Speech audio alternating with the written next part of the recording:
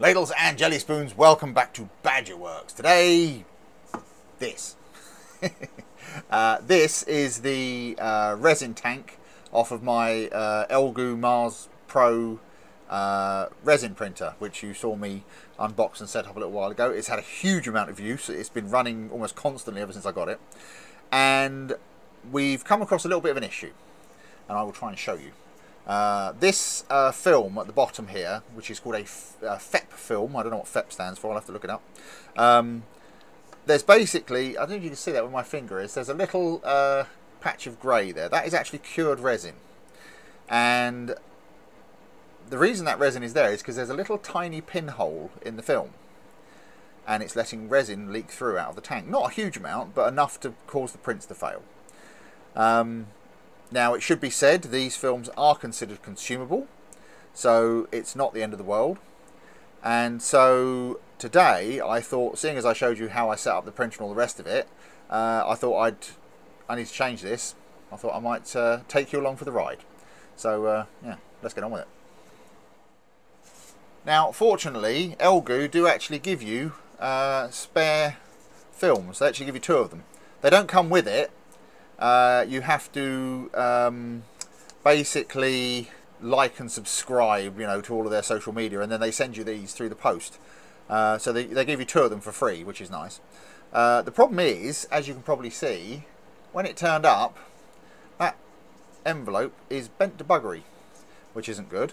And it also means that the film itself has kind of taken on the shape of the packet, which is useful, but whatever, it's free. I'll give it a go and see what happens.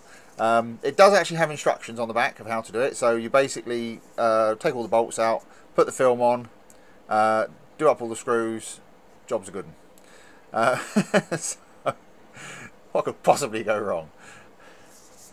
Right, I've never done this before, so we'll give it a go, see what happens.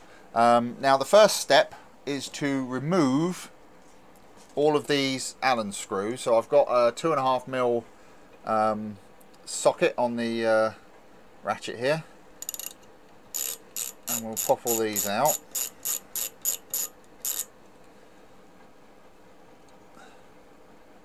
Right, I'll take all these out and then we'll come back.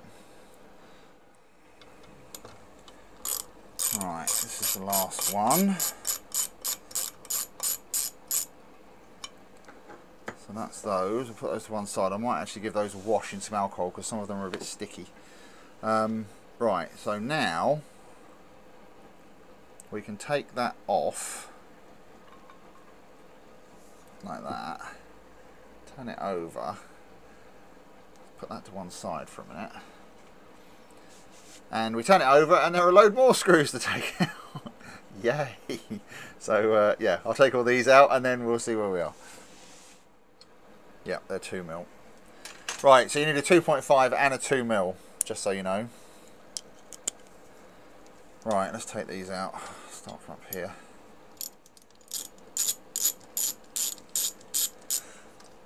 Right, that's the last one. Now, should be able to get those, take that off of there. I'm going to give this a wash and everything before we go on, because it's covered in resin and alcohol. I'll go and wash this and I'll come back.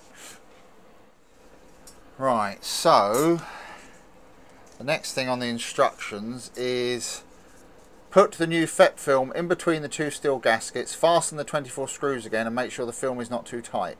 So I'm assuming you just drive the screws through the plastic, so we'll see what happens. So we'll put that on there like that. And that over the top like that, and we'll see what happens. So what I'm going to do is just pop the screw on and just push it.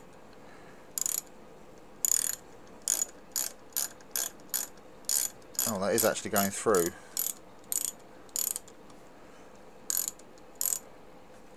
Right, okay, that worked. So what I'll do is I'll put one in each corner and then go round and do the rest, and that will hold it all square while we do it up. See, now normally I would say don't tighten up the screws until you've got them all in, but I think in this case there's not really a lot of choice. You kind of have to. So we'll just have to go around and put all the screws in and tighten them down. But I say they're lining up really well, so it should be alright. And I say putting them in like that has pulled it down square. So I've actually seen some comments on various forums and whatnot of people saying that changing this is an absolute nightmare. So it will be interesting to see if this actually works or not, because it seems from the instructions that it's actually fairly straightforward, but you know, whether it is or not.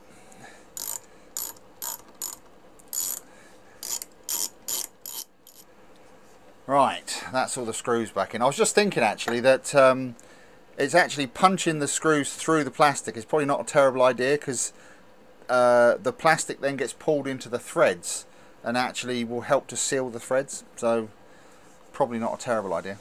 Now let's see, so the last thing, it says cut off the extra edges before you install the steel gaskets back into the resin tank.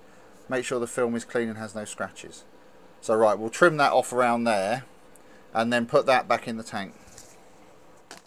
Right, well I just picked this up to do it, and I've realised this has, it's like a screen protector for a phone. It has a layer, a plastic protective sheet over the top of it, which it doesn't mention at all in the instructions.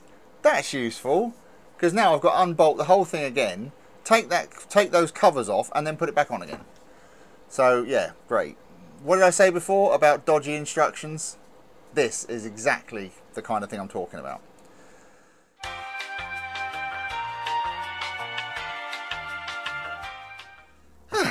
Right, well after much wailing and gnashing of teeth, I have undone all of the 24 screws again, taken the protective film off, put the plastic film back on, put the 24 screws back in, and now we can put it back in the frame. So yeah, there we go, never mind. Right, let's drop that in there, and what I'm going to do is I'm going to put one screw in each corner and use those to pull it down, and then I'll put the rest in. I think that's the best way to do it. And I think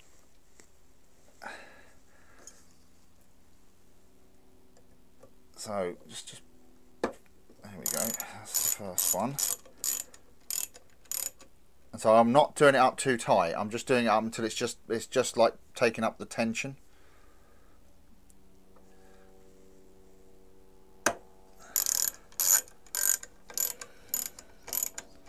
Like that.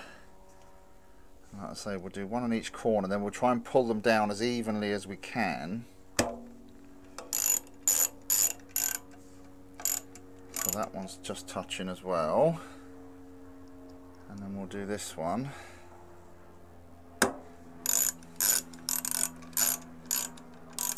Right, so now we'll start pulling it down as square as we can. This is kind of like if you've ever changed like the head gasket on a car or something like that, or ever bolted down something like that. You have to torque the bolts down in a certain order, because basically what you want to do is pull it down flat.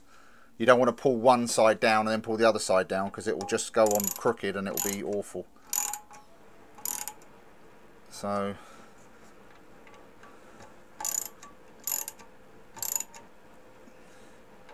we'll just slowly work it down.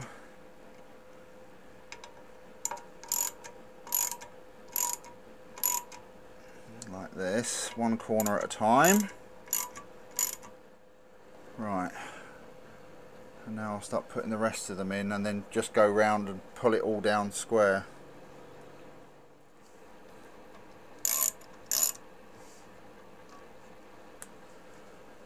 Right, okay, that's got that all bolted down.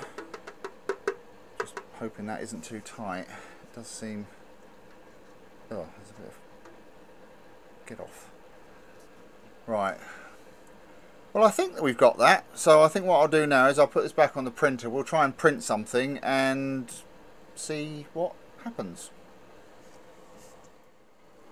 Right, so normally I would say here is the finished article. I can't obviously show you the finished article because it's mounted back on the printer, but here are the end results, shall we say. So this is the print that led to me changing the film, because obviously this one, it's pulled a big lump out of it.